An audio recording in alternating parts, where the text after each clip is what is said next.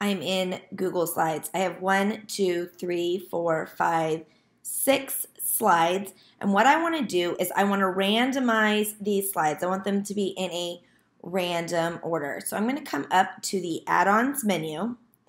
And in the Addons menu, I want to come down to Randomize Slides by Schoolytics. I'm going to go ahead and show the sidebar. This add-on collects no user data, no PII. All it's going to do for you is randomize the slides. So you can see here it has this button that says Randomize Slides. So I'm going to go ahead and click on that. And you'll see over here in the sidebar, it no longer goes 1, 2, 3, it goes 5, 1, 6. Let's do that again.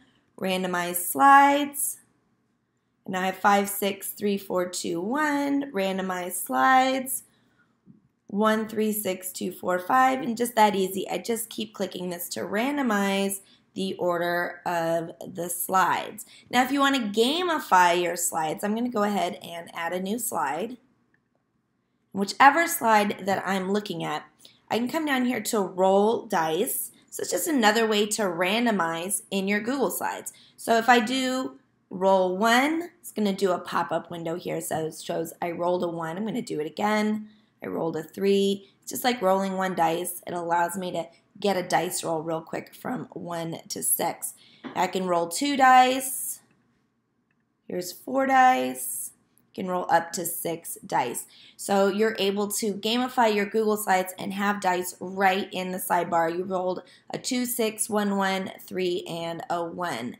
If you want to put it on the slide itself, you can choose Place Die over here. And so instead of it being a pop-up, you'll see that it actually appears as a die up in the upper right-hand corner.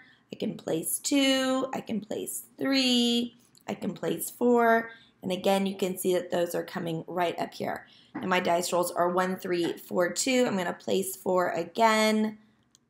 All right, so those changed, so I can just do this as many times as I want, or place 5 and place 6. So I'm going to get those dice rolls just on whichever slide I am looking at.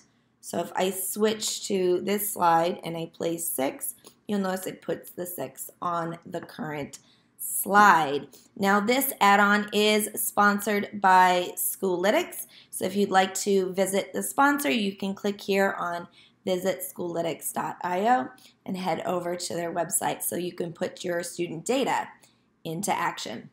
But the way that you access the add-on is through the Addons menu, and you're going to randomize slides.